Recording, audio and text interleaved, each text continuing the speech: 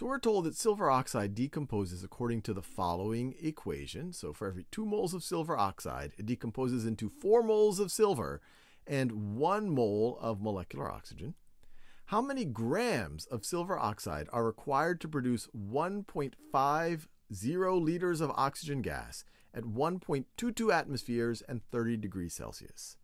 So I want you to pause this video and see if you can figure this out. And I'll give you a little bit of a hint.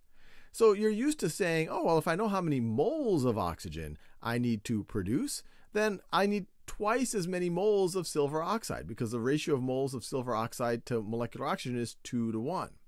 But they don't tell us how many moles of molecular oxygen we're producing. They give us volume and pressure and temperature. But a little bit of a hint is the ideal gas law. It tells us that PV is equal to nRT. And if we solve for n, remember, n is just the number of moles. So we divide both sides by RT. We get PV over RT is equal to n. And it looks like they gave us all of this stuff. The pressure is right over here. The volume is right over here. The ideal gas constant, we can look that up. And then temperature, we just have to convert this right over here into Kelvin. And to help you there, I will give you some of the constants and the conversions. And so see if you can have a go at this now. All right, now let's work through this together. So the number of moles of oxygen is going to be equal to the pressure of our oxygen. So 1.22 atmospheres times the volume of oxygen times 1.50 liters divided by the ideal gas constant, and we have to use the right one that is going to deal with atmospheres, liters, and Kelvin.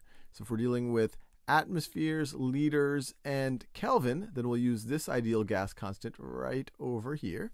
So divided by 0.08206, I'll write the units here, liters, atmospheres, divided by moles, and also divided by Kelvin. So this is our ideal gas constant. And then we're going to multiply that times the temperature in Kelvin. Now they only gave us 2 significant figures here. They're only going to the ones place. So let's only go to the ones place when we convert to Kelvin. So let's just add 273 to this. So this is going to be times 303 Kelvin. And let's make sure the units work out. That cancels with that, that cancels with that, that cancels with that. And if we have a dividing by moles in the denominator, then that's just going to become a moles eventually in the numerator. So this is going to be approximately equal to 1.22 times 1.5 divided by 0.08206. And then we're going to also divide that whole thing by 303 is equal to this.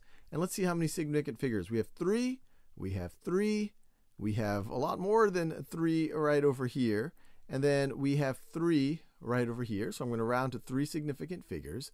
So 0.0736. So 0.0736 moles of molecular oxygen is how much we need to produce to get this volume at this pressure at this temperature.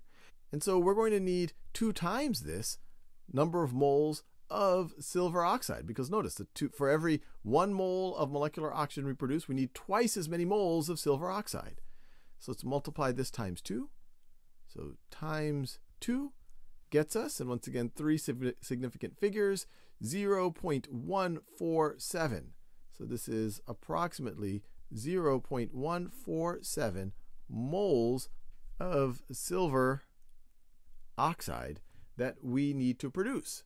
But they're not asking us how many moles of silver oxide are needed. They're asking us how many grams. So we just have to multiply this times the molar mass. So let's first figure out the molar mass of silver oxide. I'll write it right over here. So silver oxide's molar mass is going to be whatever the molar mass of silver is times 2 plus the molar mass of oxygen. And so let me get the periodic table of elements out. Molar mass of silver is 107.87, oxygen 16.00. So that gives us 107.87 16.87 for each of the silvers, and then plus 16.00 for the oxygen, which gives us